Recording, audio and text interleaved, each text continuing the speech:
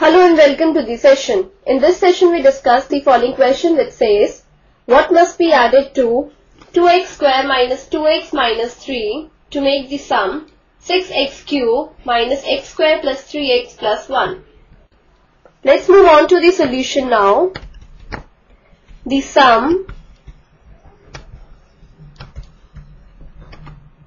of the two expressions or two algebraic expressions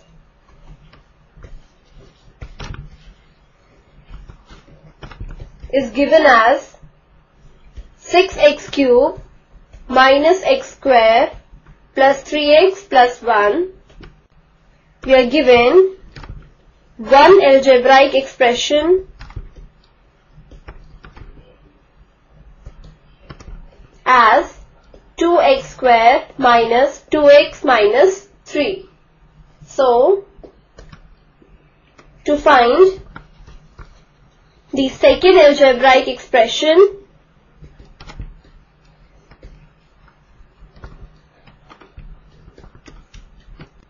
we subtract the first algebraic expression from the sum, that is 6x cube minus x square plus 3x plus 1 minus 2x square minus 2x minus 3.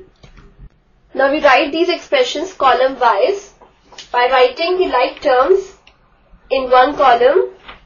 So we have, this is equal to 6x cube minus x square plus 3x plus 1. Now the second expression, that is 2x square minus 2x minus 3, and we write it below this expression in such a way that the like terms are in a column. So it would be 2x square minus 2x minus 3. Now as we need to subtract, so we will change the sign of the second expression. So this would be minus, this would be plus, and this would be plus again. And so this is equal to 6x cube would be written as it is. Then we have minus x square minus 2x square. So it becomes minus 3x square. Then 3x plus 2x becomes plus 5x. Then 1 plus 3 becomes plus 4.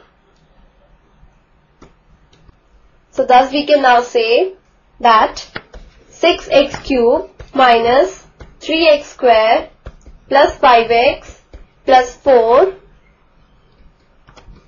must be added to 2x square minus 2x minus 3 to get the sum as 6x cube minus x square plus 3x plus 1. So, this is our final answer. This completes the session. Hope you have understood the solution of this question.